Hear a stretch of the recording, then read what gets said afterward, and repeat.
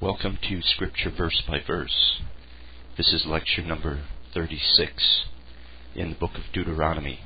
We come today to Deuteronomy chapter 25, and we begin our study in verse 1. God is giving the Israelites some commands that cover really every area of life in principle before they enter into the promised land. And he says, beginning in chapter 25, verse 5, if brothers are living together, and one of them dies without a son, his widow must not marry outside the family. Her husband's brother shall take her and marry her and fulfill the duty of a brother-in-law to her. Now, a widow in Israel was not to marry a stranger if her dead husband had a brother or another close relative. But it began with the brother. It was his responsibility to marry his sister-in-law. And verse 6 tells us why.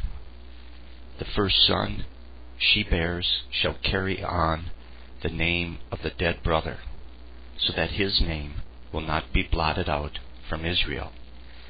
Their first son together was considered the son of the dead brother, so that his family name would live on, because inheritance rights and genealogies were very important in Israel. They kept very close records, and they did not want a family to be totally eliminated because of a premature death. 7. However, if a man does not want to marry his brother's wife, she shall go to the elders at the town gate and say, my husband's brother refuses to carry on his brother's name in Israel. He will not fulfill the duty of a brother-in-law to me. God wanted the surviving brother to marry the widow. So to refuse was to refuse God's will. In that case, the issue was brought before the judges of the land to try to wake the fellow up, and if not, punish him, because this is God's command. This is God's will. Verse 8. Then the elders of his town shall summon him and talk to him. If he persists in saying, I do not want to marry her. Stop there for a second. First order of business for the judges was to confront the man with his rebellion. If he still refuses, well, verse 9, his brother's widow shall go up to him in the presence of the elders. Now, this was done in public. This widow, last part of this verse says, should take off one of his sandals and spit in his face and say, this is what is done to the man who will not build up his brother's line. This man ought to be ashamed to rebel against what he knew God wanted. Evidently, he wasn't ashamed. So the woman spit right in his face, right in public, right in front of the judges. Now, he may not be feeling shame for the right reason, but I guarantee you, he is feeling shame. And the point is, any rebellion against God ought to make us feel ashamed. If it doesn't, there's something wrong with us. 10. That man's line shall be known in Israel as the family of the unsandaled. In other words, people were to never forget what this man refused to do. As his punishment, people would look down on him the rest of his life. 11. If two men are fighting, and the wife of one of them comes to rescue her husband from his assailant, and she reaches out and seizes him by his private parts, Now, it doesn't matter if the wife was trying to help her husband or not. That is going too far. She may be trying to help her husband, no doubt is, but the fact is, she could damage that man's reproductive capabilities.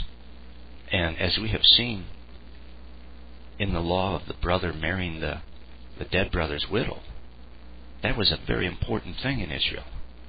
And so, there are other ways for her to stop this guy from beating the tar out of her husband. She didn't have to go that route. But if she does, consequently, verse 12, you shall cut off her hand. Show her no pity. No excuses. Don't listen to her. No, well, I was temporarily insane. It was just a knee-jerk reaction. I wasn't thinking. No pity. God says cut off her hand. I bet she didn't do it again.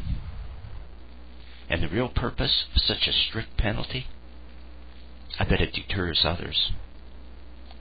I don't know if anybody ever did this because of the penalty being so harsh what it was. And that is the reason for God's just punishments when it comes to sins and crimes back in Israel. It wasn't to be mean.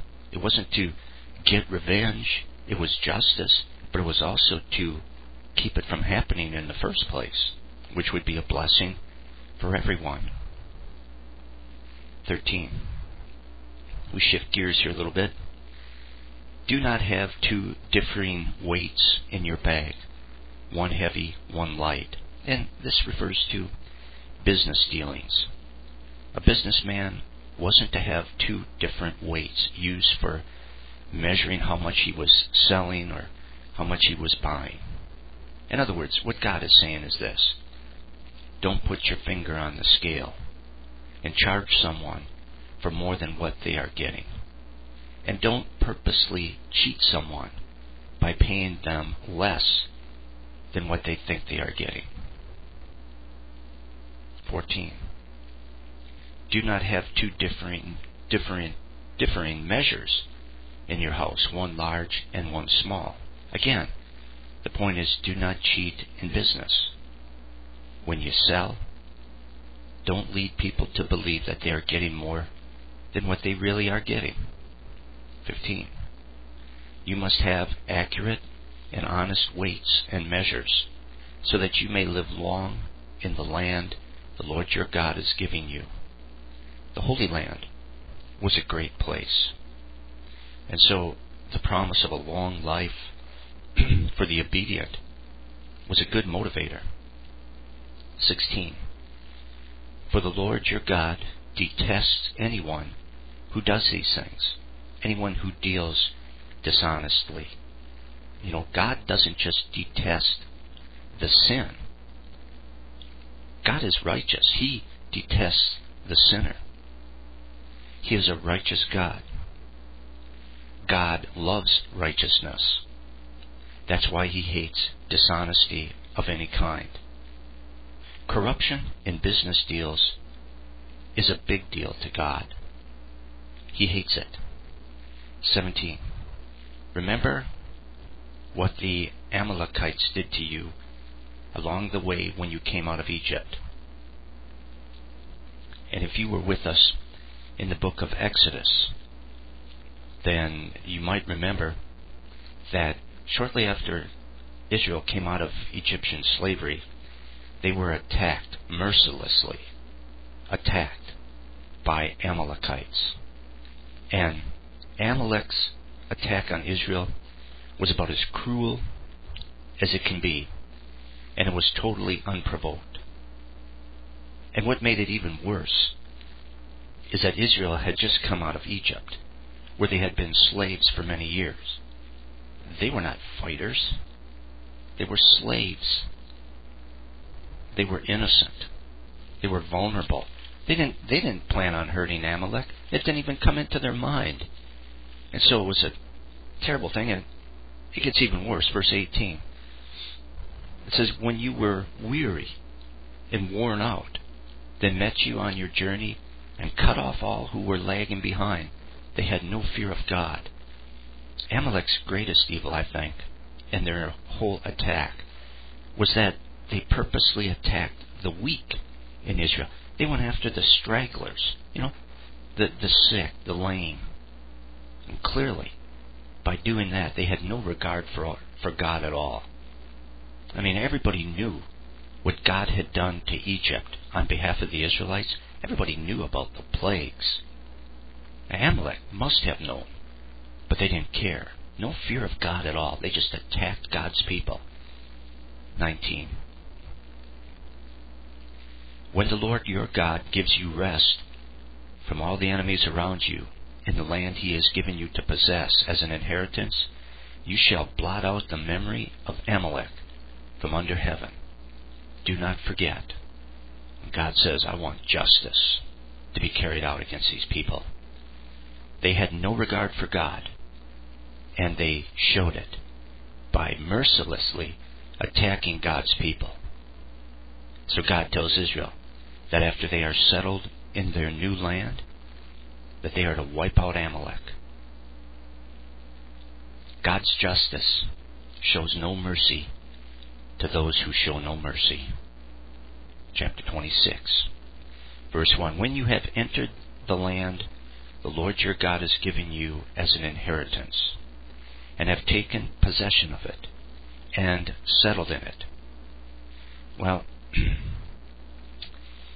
God once again reminds them that that land that they are about to enter is a gift. They have not earned that land.